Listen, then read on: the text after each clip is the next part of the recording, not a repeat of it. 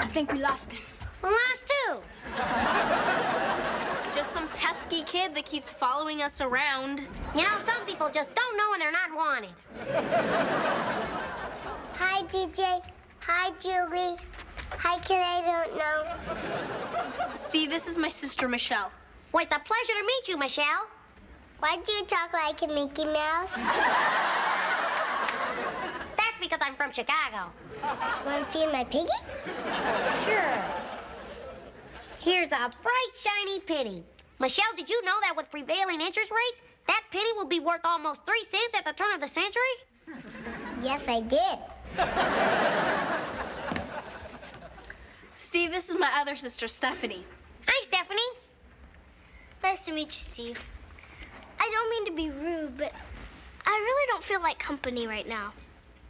Is everything okay, Steph? I just feel like being alone. Come on, girls. The little lady wants some privacy. So let's make like Tom and Cruise.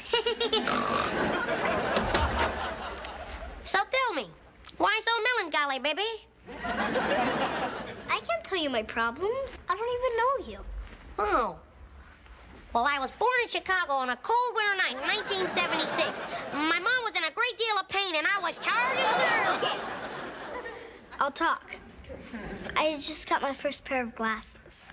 Oh, well, welcome to the club. You know, some people look far more attractive with glasses than without. Take me, for example. As good as I look now. See how studlier I become.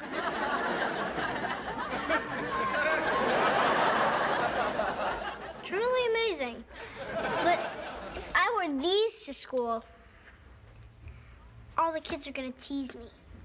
Oh, sure.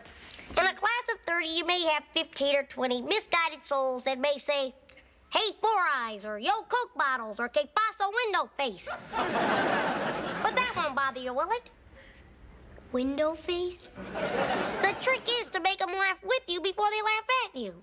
And always remember, hold your head up high. Otherwise, those suckers will slide right off your nose.